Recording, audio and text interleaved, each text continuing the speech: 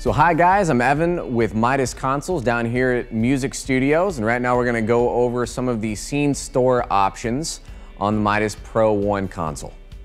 So I've already gone ahead and I've set up a scene, but let's just say that I go and I do some programming on the console. Now I need to save back over that scene or maybe save another scene.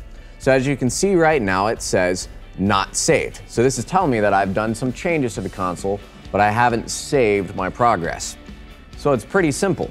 All I have to do is just select the current scene slot that I'm in where I want to save and update. Go ahead and just press Save Show.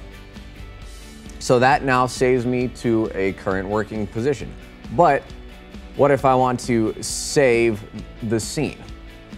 So I can just select that slot and hit Store Scene. Now it gives me a couple different options.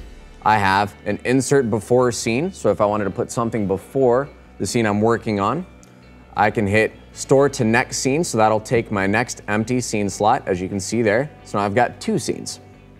Or I could go back, select again, hit Store Scene, and then overwrite the scene. So if I go ahead and I hit overwrite the scene and I just hit OK, that's great, because now all I have to do anytime I make a change is go to my automation section right over here, just hit Store.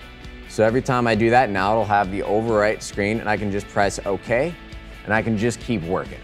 So the cool thing is not only do I have 99 scene slots, but now I have sub-scenes or snippets that I can access. So how I'd get to those is if I selected my current scene, scene 1, I can press this expand point and now I have another 10 sub-scenes within that. So I can use those as cues. This might come in handy, again, solos for each song in my automation section, or again, if I'm doing a theatrical performance or rehearsal, act 1, scene 2, scene 3. So that's pretty cool. And then as I start getting deeper down, if I want to, for more detail, I can actually still, cool little fact, use the zoom list. And as I select that, you can see that my screen text actually gets bigger. All right, so there you go, guys. That is going over the scene store options on the Midas PRO1 console. Thanks for watching.